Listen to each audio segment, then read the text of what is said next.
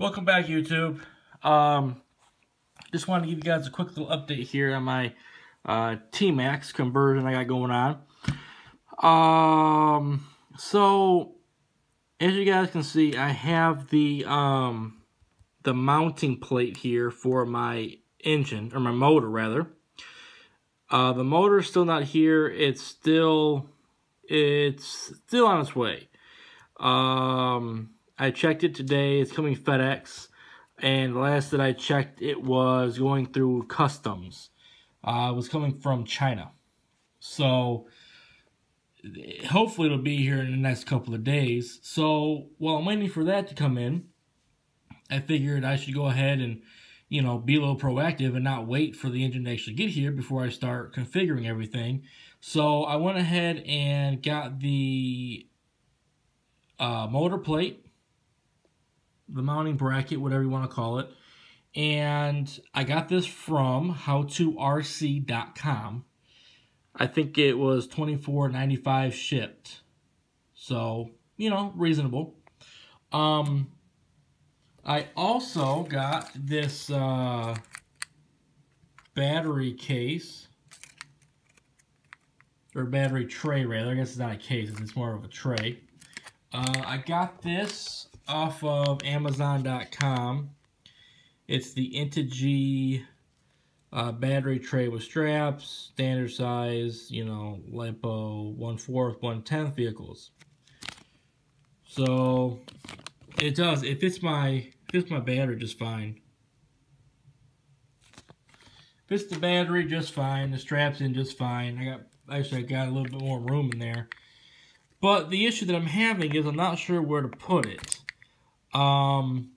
I thought that it would maybe fit up front, and I could use my two servo mounts. Put that one there, put that one there, and I could go ahead and just mount it across that way. But if you guys see here, it doesn't quite fit flush. I don't know, it's too big. First of all, it covers the back side of that, so I wouldn't really be able to open this up. It sits on that. It doesn't really sit up front very well. I'm trying to give you guys a good angle so you guys can kind of see.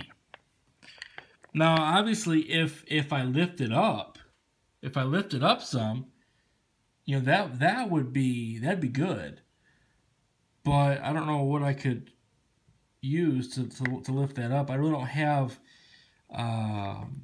you know, a lot of materials here at the house that I could use as far as, you know, spare parts or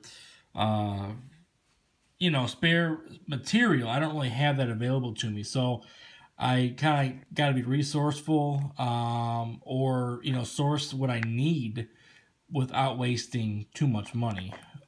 So mounting them on the servo mounts up front is kind of out of the option as just the way that it sits.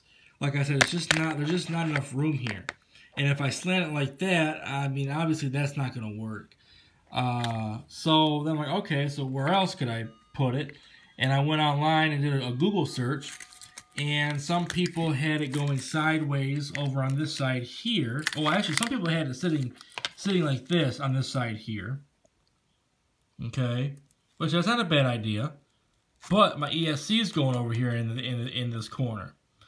If I would have gotten the mount that kind of goes up and loops back around, I could put my ESC on top of that, which would have freed up this area here. But that's not the case. So the ESC is going to be going over here. I'm not sure the exact size that it is, but I'm pretty sure this case wouldn't fit. Some other people had it sitting like this, or some people had it sitting like this, sideways, which that really wouldn't be that you know, bad of a choice, I don't think. You know, as long as your straps are on tight. And as you guys can see, I mean, that would allow the motor to be there, the ESC where it needs to be over here in this corner, and then there's my battery along that side. The only thing with that is I don't know how I would mount it to the vehicle. I guess I'd have to drill some holes down through there and through that aluminum. I don't really know where else to put it. So if you guys have any suggestions, please, leave in the comments below.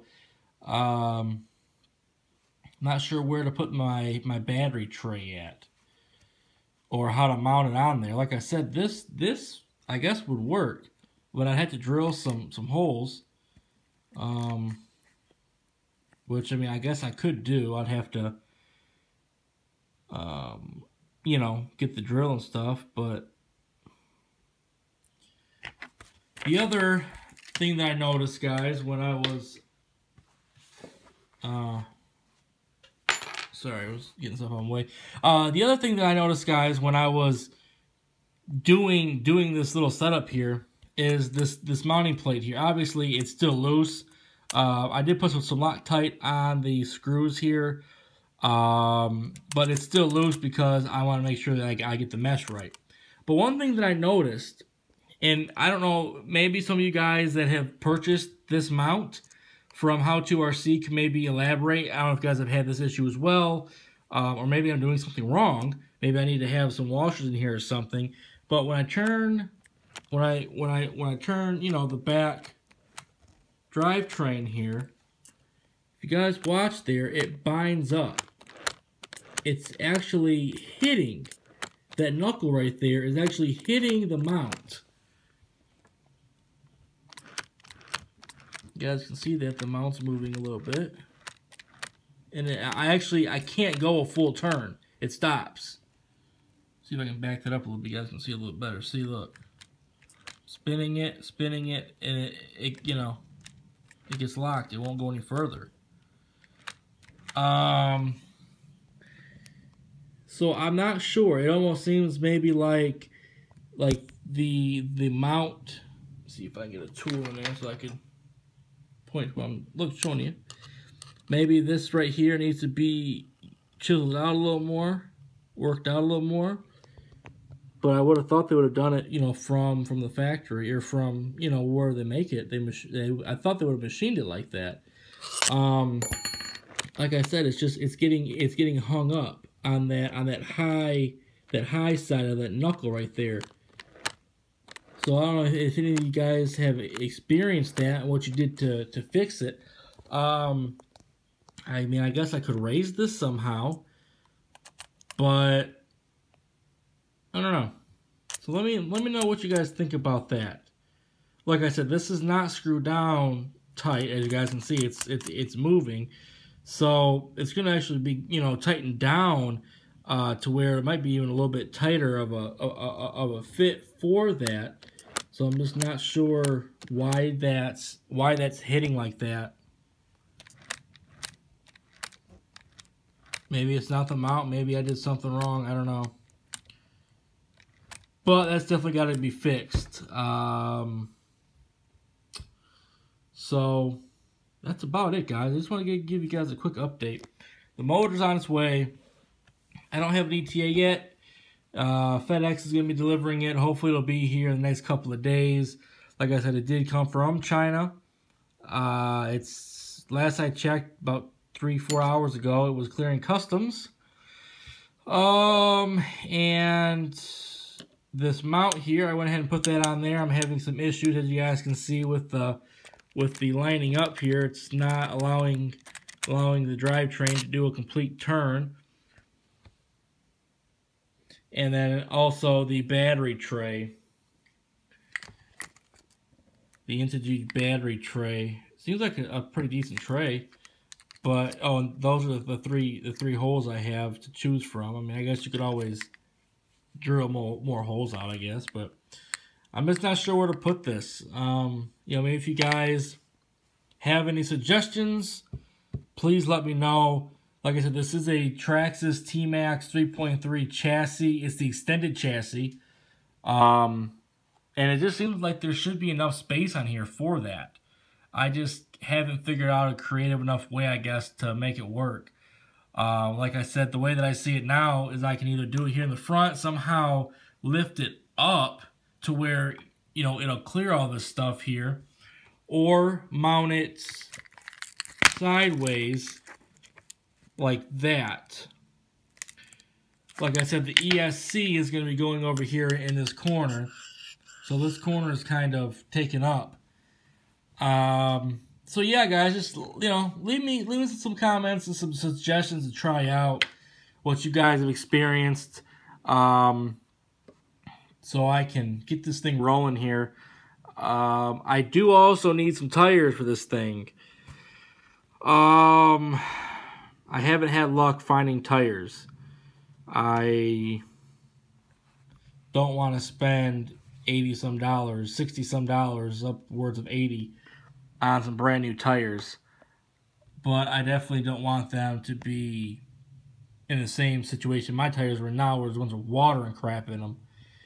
So I kind of, you know, want them to be dry. But alright, guys, I appreciate it. You know, thank you guys for watching this video and you know, coming along on this journey with me. So as usual, guys, please comment, like, and subscribe. Leave me some comments and some suggestions on what you guys have experienced and where I should mount this stuff at and what I should do about this. So until next time, guys, see y'all later.